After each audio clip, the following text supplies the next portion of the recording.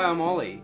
I'm an obtainium engineer and jack of all trades, and I'm here working on Electrobird, the conversion of the 1968 Toyota Stout for cellar dairy to electric.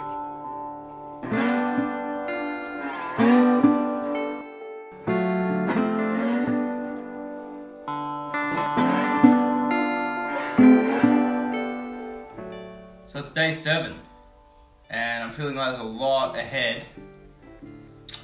Starting to have some questions myself whether we're going to make it. But still got time, The oil seals that got sent were the wrong size. More seals are on the way today. Yeah, so the tail shaft out of the spares truck is going in. The unis in that aren't too bad.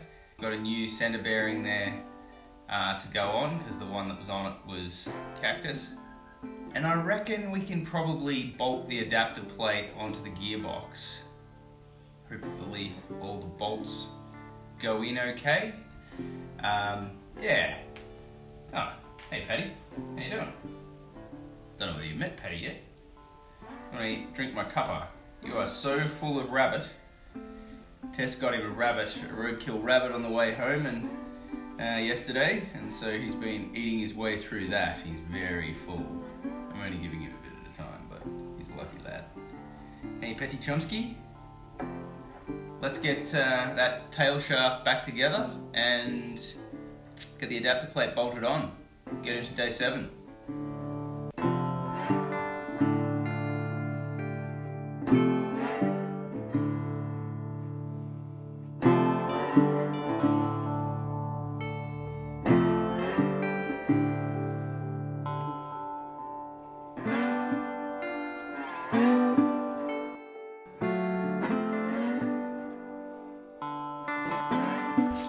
This is the intermediate flange on the tail shaft. It's the one that we had to use the puller and the heat and the drift and hammer. It didn't seem that rusty, and we cleaned it up a bit, and it was still quite hard to get back on, so it wasn't sliding on and off that spline easily. I did try to clean it up as much as I could. Toyota manual specifies 20 kilogram meters. Here goes. This is a lot.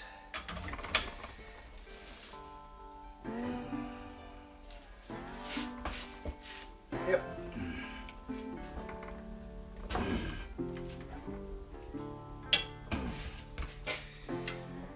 Check that once more. Yep, we're done. Okay, we're gonna back that off now. Try to back that off.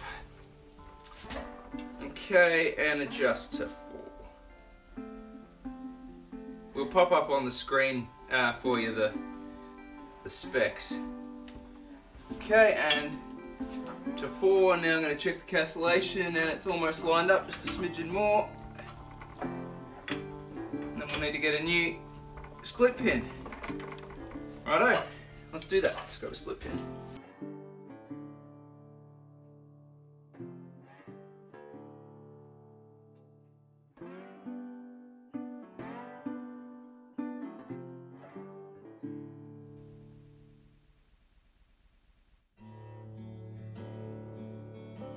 I'm pretty confident this is reasonably flat now. There was a high point here. I've just filed that down and then realised it's the thinnest part, and I could just forge it down slightly.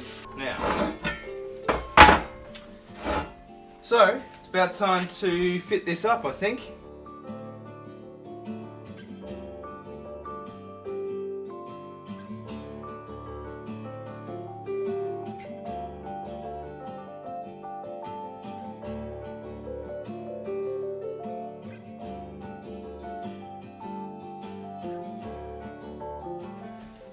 Do you believe it? It actually went on. Can't believe all those holes lined up with that crap technique that I did for getting the holes templated, but it's on. It's really nice. Let's try and get the motor lined up now. Sam mentioned the other night, is this balanced? And it's a really good point. Probably being a bit slack not balancing it. I don't have a good method for balancing it.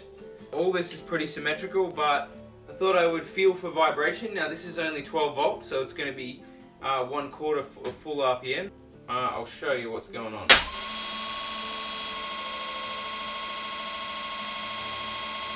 I'm definitely getting less vibration down here than up here. I'm getting a little bit. Can't see any vibration or feel any vibration, but yeah, just touching that to your ear and you can kind of hear where the vibration is, like on an engine or something. Obviously in this case, it's not a bearing or something, it's a wobble, so I thought this would be the most exaggerated place where that would occur, but it doesn't feel too bad to me, but I definitely can hear a little bit of a harmonic. Yeah. I would like to be able to balance this better. So if you've got a good, simple method for balancing, please let me know in the comments. Yeah, I think it's probably good enough. This is the slack bit, I guess. I'm just gonna do it. I'm gonna put it in.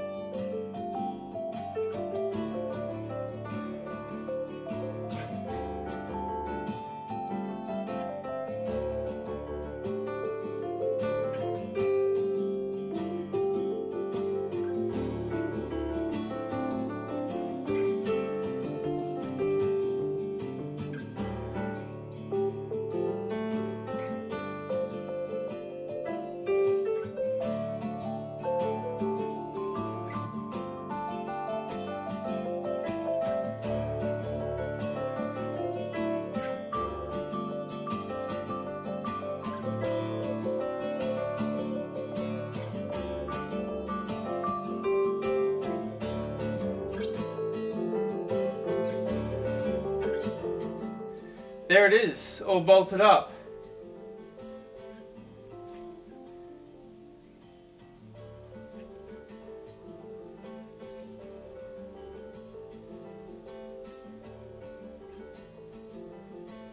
Really happy with that.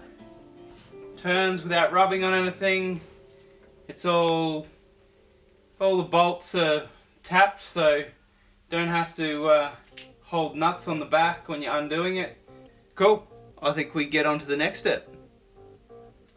Not quite sure what that is yet, but we'll move on to the next step. I reckon lunch is the next step.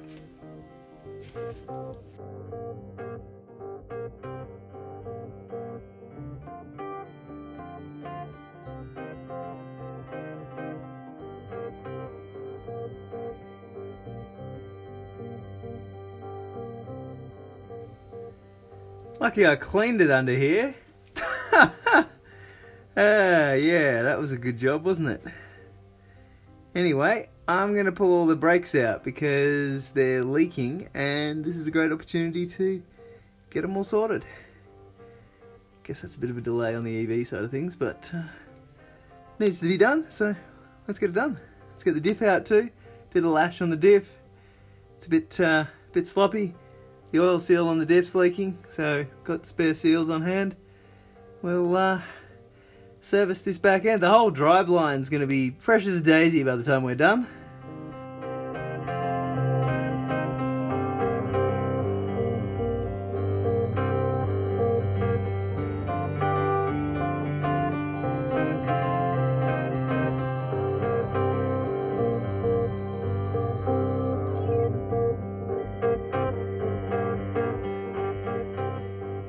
It looks like the original cork seal's still intact, which is really nice. Don't have to redo a seal on there. It's a semi-floating axle and there's little C-clips on the end, so I've got to get those C-clips out and then I can take the axles out and then the diff can come out. And I know how much I don't know about diffs, but this is a farm one and I might as well give it a go. Yeah, I'm sure there's people with a huge amount more experience than me. I can feel that the lash is far too much, and I know it's pretty complicated. It's not just a case of tightening up the lash, it depends on the contact pattern and a whole lot of things, but we're gonna give it a go. Here goes.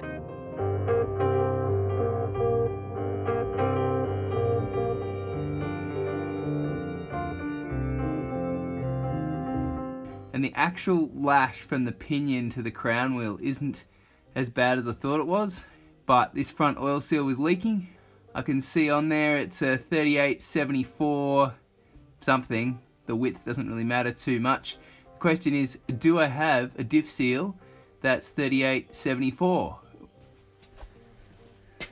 Just down here we go. Here are the seals, and I think they're axles. There we go, 3874. They're the ones we need. Alrighty, and we're going to need these too because the axle seals are bad. Anyway, they were leaking all over the brakes, and might as well show you while we're at it. The brakes are terrible. They were so covered, probably diff oil, and one of the pads is coming off the shoe, so gonna need to get some new ones of those as well. I think I've got something in stock.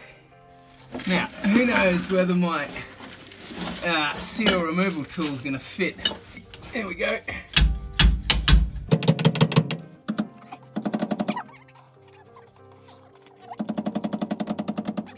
Gotcha.